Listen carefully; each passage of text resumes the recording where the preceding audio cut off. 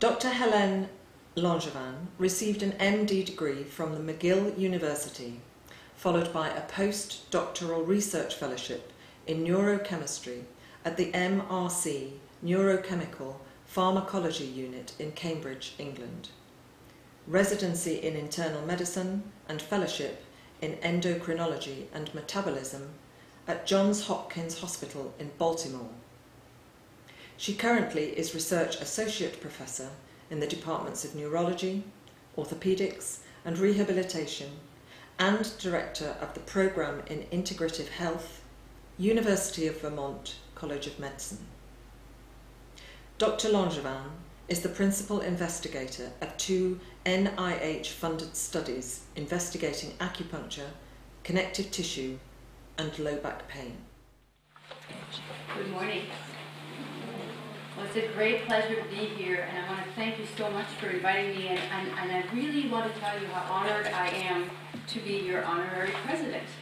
I think that physiotherapy brings a unique and extremely important contribution to acupuncture, to the world of acupuncture. And I'm very excited to see all of you here, and to hear many of the good ideas that you're all coming forth. And I really hope that research in the combination of physiotherapy and acupuncture together can really flourish. So today I'm going to talk about connective tissue, and this is something that all of you are a lot more familiar with than most of the audiences that I speak to sometimes. But just to kind of review briefly where connective tissue fits in the realm of musculoskeletal tissues. And I think that it's fair to say that connective tissue gets pretty short shrift in most discussions of musculoskeletal anatomy, physiology, pathology. In general, when we talk about musculoskeletal tissues, the tissues that we are concerned with, most people are concerned with, are the bones, the cartilages, the muscles, and other things like intervertebral discs, for example. Connective tissues themselves, even when people do talk about them, they're usually referring to specialized connective tissues, the tendons, the ligaments, the joint capsules. And so if you look, for example, if you do a PubMed search, and you start looking for research done on different types of mesenchymal tissues and connective tissues, you'll find 99.9% of the research is about these things. Very, very little about the non-specialized connective tissues, the stuff that's everywhere, that's in between everything and everything else, the fascias, all the loose and dense connective tissues that infiltrate all the organs, that wraps around all the nerves, all the blood vessels, that separates all the muscles, the perimuscular and intramuscular connective tissue that really is absolutely everywhere. And I'm reading here a distinction between dense and loose types of connective tissue. And I'm going to be talking more about that later because I think it's very important. Connective tissue comes in a lot of varieties, but dense connective tissue, an example of that obviously would be the dermis of the skin. It's a dense, rather tightly packed connective tissue with lots of collagen and a sort of a dense weave. Whereas loose connective tissue is what we call areolar, and these are the sort of less well-defined kind of loose connective tissue planes that separate things, that are in between the dense layer and allow for movement in between the layers. And very importantly, when, for example, most of us, learn our anatomy from just dissecting cadavers, and most of those are embalmed cadavers. And when you embalm a cadaver or fixed tissue, the loose connective tissue essentially just disappears. It's not there anymore. It kind of, because it gets dehydrated and you lose it. The only way to appreciate the loose connective tissue is either at surgery or in dissection of fresh cadavers. They're kind of difficult to come by. So most people, more and more anatomy classes now are starting to try to obtain, fresh cadavers that have been frozen and, not to be a little macabre about it. But it's really the only way that one can appreciate this very, very important, in my opinion, part of the anatomy. So this connective tissue, as I mentioned before, forms a network. And the sort of the weave of dense and loose connective tissue is most apparent when you look at it histologically. When you do histology, perhaps we could dim the lights just a little bit so that we can see the slides a little bit better. And both of these types of tissues form, thank you, a matrix. Okay? And a matrix essentially is like a network. And the network is not just a matrix network in the sense of, you know, collagen and elastic fibers that form a sort of a mesh, but also inside this network there are cells. And there are many different types of cells in connective tissues, but the cells that are really the resident, I would say the primary cells of connective tissue are fibroblasts. And these are the fibroblasts that actually manufacture the matrix. They make all the collagen, the glycosaminoglycans, all the important proteins that are in connective tissue that compose it. But also, interestingly, the fibroblasts themselves form a cellular network. They make contact with each other. And they have these important types of proteins called connexins that are at the junction between cells. And so we don't know yet what type of communication may exist between these cells. But at least the anatomical structure of it supports the fact that they are a cellular network. And this is an area of very intense investigation in my lab.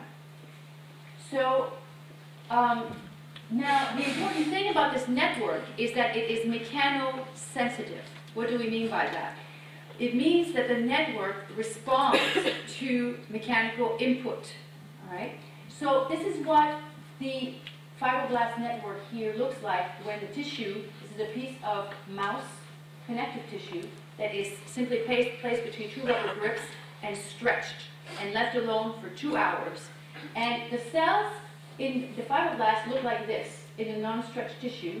If you do not stretch it, okay, if you just simply put it in the grips and do not stretch it, you just leave it in a loose kind of state, the fibroblasts have a small cell body and long processes like this. And here's the nucleus in the center. In contrast, if you stretch the tissue, the fibroblasts look like this. They look very wide and flat and then extended, what we call lamellipodia. These are the extensions of cytoplasm and go in every direction. This is a pronounced, very, very dramatic change. There's a change in the cross-sectional area of the cell that can be as much as 200%. This is not just a passive, this is not just simply passive stretching in the tissue. This is an active cytoskeletal mediated change. It means that the cell is actively reorganizing its structure, its internal structure, in order to respond to the change in the tissue length. Now, we've also done experiments in vivo where we can stretch the tissue without taking it out of the animal. This is a mouse that was put under anesthesia and essentially stretched like this. One side of the mouse is made longer than the other. In this case, we waited 30 minutes. And we looked at the cells on the extended side versus the non-extended side. You cannot stretch one part of the body without, shortening the corresponding contralateral part, right? And so the cells were larger on the stretch side compared with the non-stretch side. What that means is that this is a physiological phenomenon that occurs all the time in response to changes in tissue length. Probably happens if you're sitting in a chair, right? The back of your body is stretched compared with the front. And then as you get up, the length redistributes. The front becomes longer and the back becomes relatively shorter. And so we think that these types of cellular responses occur in order to adapt to changes in body position. These are not instantaneous changes. It takes several minutes for these cytoskeletal rearrangements to take place. We start to be able to measure it at about 5 to 10 minutes. Probably starts occurring a little bit earlier, but this is not something that happens in seconds. So if you simply extend your arm and put it back, that's not going to happen. You have to extend it and leave it in that position, okay, for quite some minutes before the changes start to take place. Now, interestingly enough, the same type of response occurs with acupuncture. And how does acupuncture do this? Well, this is something we found some years ago where I was just looking at the effect of inserting an acupuncture needle into the body and what happens to the connective tissue when you do that. And here's an example. This is the right abdominal wall, and you put the needle in, and then you rotate the needle. In this case, we rotated it quite a bit. This is just kind of to exaggerate the effect. But what happens is the collagen, which is stained blue here, spins around the needle and winds around like around a spool. And this is an ultrasound picture that shows this. It shows the tissue winding around. Oh, Yeah. sorry. And what happens when that happens is that tissue essentially gathers, okay, around the needle. It comes from the periphery and gathers towards the center, towards the needle, and essentially gets stretched as a result of that. So the needle is kind of stretching the tissue from the inside of the body. And so if you look at the fibroblast, this is when the needle, this is again a little setup where we have some mouse connective tissue with the needle connected to a little motor, and it rotates. We want to be able to do these experiments in a very controlled way. So the motor rotates the needle exactly, always the same distance. And so the fibroblast, when the needle is simply inserted without rotation, look like this. You see again, small cell body, long processes. But then, and I don't know, I'm sorry, this is a little bit dark. Maybe we could dim the lights even more, just for now, just so you can see this. But after the needle has been rotated and waited about 30 minutes, the fibroblast now becomes very, very large, just like what I showed you before. Large cell body, extended cytoplasm. I don't know, can you all see this? It looks very, very different. It looks like the other one, like the stretched tissue that I showed you before. Interestingly enough, this is very dose dependent, okay? So this is an example where we use bidirectional needle rotation, okay? The needle that goes back and forth. And we use different doses. So this is half a turn, so 180-degree turn, 8 cycles, 16, 32, and 64, okay? So it's different amounts of back and forth rotation. And here it's 8 cycles, but increasing the amplitude. Each cycle was here half a turn, a whole turn, and 2 full turns.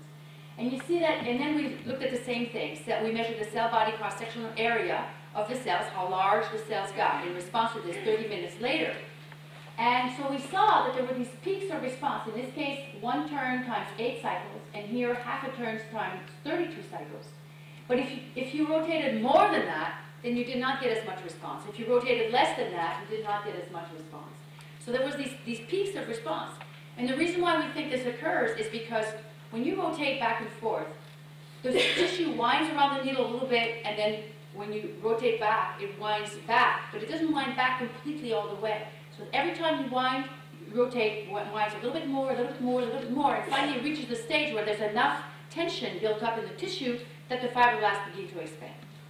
So this is very, very dose dependent. Okay. Now, where do you see this? How far away from the needle? So we did these experiments again where we put the needle in and we rotated the needle. So area C here, which is in the center, is right where the needle, just a couple of millimeters on either side of the needle. What you see in this area is a whole bunch of wound up collagen. It looks a little bit like a mess. The fibroblasts are caught up in this kind of whirl of connective tissue, and it looks a little bit kind of wounded and broken, but it's not very big. It's only maybe a millimeter across. But then when you look a little farther afield, okay, a couple of maybe half a centimeter to a centimeter and a half away from the needle, okay, on either side. This is in mouse connective tissue. This is not human yet. When you look on the side here, you see that the fibroblasts do expand. And even when you go 3 centimeters away from the needle, the cells still look larger in the rotated sample compared with the non-rotated, okay? So what that means is that, and this now extends all the way around the body of the mouse. So it's really a response that is not simply confined to where the needle is. It's, in a mouse anyway, it's really several centimeters away from the needle. And that's a long distance in a mouse, okay? Now, how about a human? So, well, we cannot cut up the human and look at its fibroblasts, right, after we put the needle in.